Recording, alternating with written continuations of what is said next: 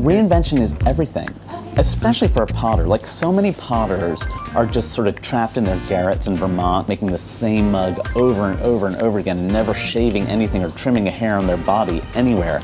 And so as a potter, I've learned early on that you have to reinvent all the time.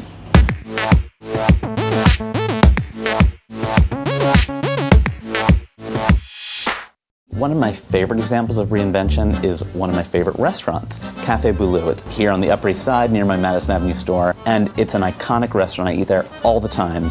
And what I love about it is they take classic French food and reinvent it. They take the classics and make them feel fresh. I've eaten at Café Boulud a million times, but I've never met the chef, Gavin, and I'm so excited because today I'm gonna go over and meet him. Hey, hey, hey.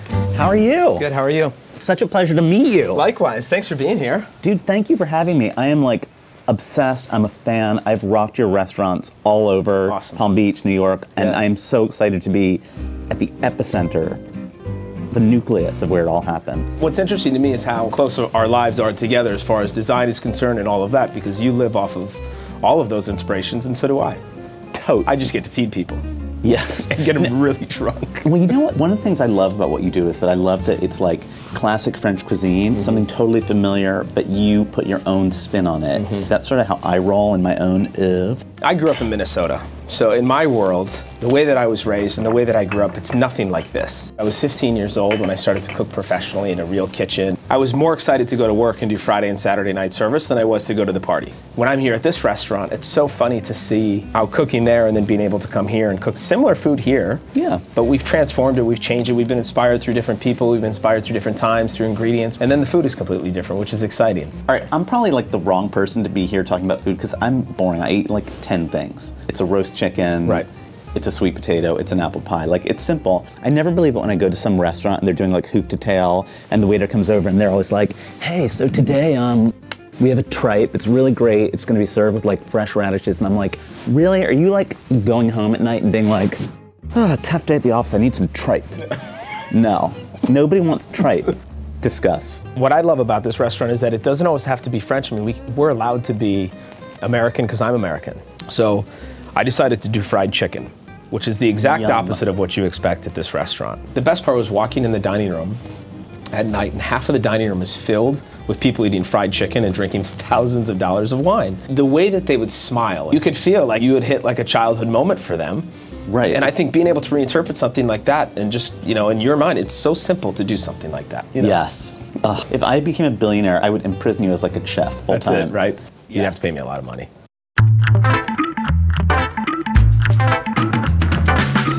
Let me bring you back to my studio. All right, let's check it out. Okay, so we do some dishes that are riffs on the classics. We do some dishes that are brand new. I know you're a fan of chicken paillard, so we're gonna do a riff on that today as well. But we just kind of want to walk through a little bit of the steps and have you see like how we get inspired through food, design, and through fashion, because in our life, just like in yours, colors and textures are so important and so apparent. All right, so this is a dish. It's a really classic, old school, like Café Boulud dish. We have palm anna. It's shaved potatoes, very thin, and we cook them in duck fat. Spinach soubrique, which is basically quiche without too much egg. And then we have the classic braised beef short rib.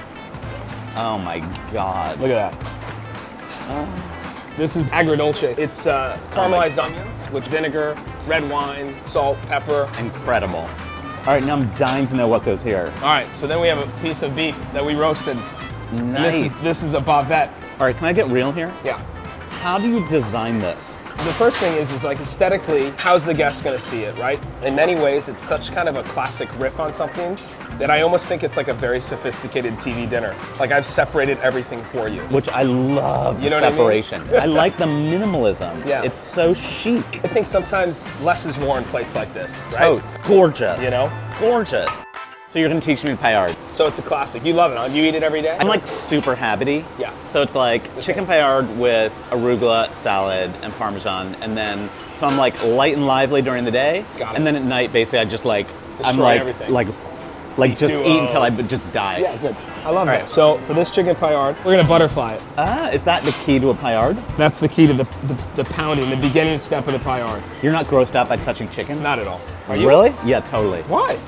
I don't know, chicken like this. You eat it every day. You can't be grossed out by it. Yeah, I don't want to touch it though. So a little bit of oil. Now pound it.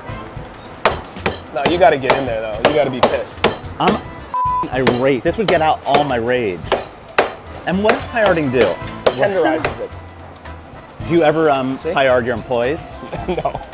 Tempted? No. Well, tempted and doing are two different things. Yeah. All right, so that's the pie-ard. So now we're grilling it. So he's gonna start to grill. All right, so we're gonna mix up your regular arugula and Parmesan action. All right, good. These are pretty insane. What's that? That's fried stuffing.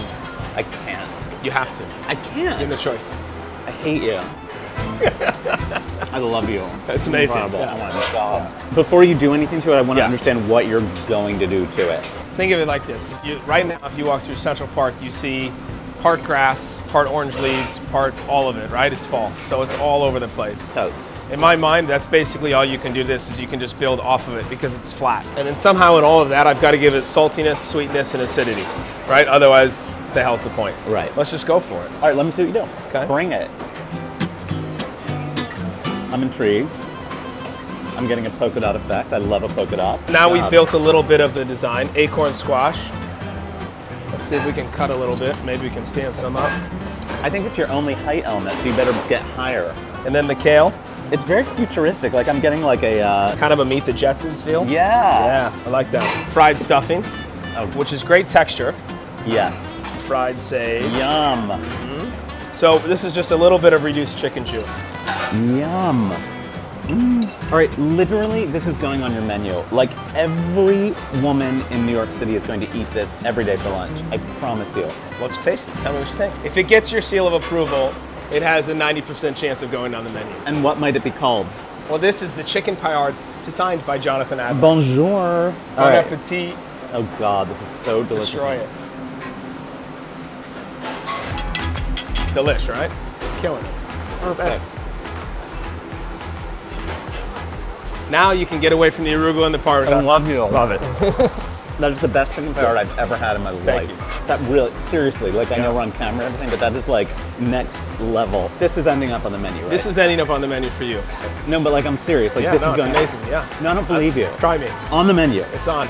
This has been eye-opening and delightful and delicious and fattening. Thank you. Thank you. We'll see you, man. Thanks for the inspiration. Thank you. Dude, I kind of feel like I'm at the Parker. Well, remember we got that great direction, which was to make a place that we would want to go to ourselves. Et voila. But you know what is rad? You made it feel like it was just always there. That's perfect, because if you see the hand, if it seems like a contrived or that it's been overworked or overthought or overdone, then it kind of kills the magic. Judy's work looks effortless. Effortless glamour.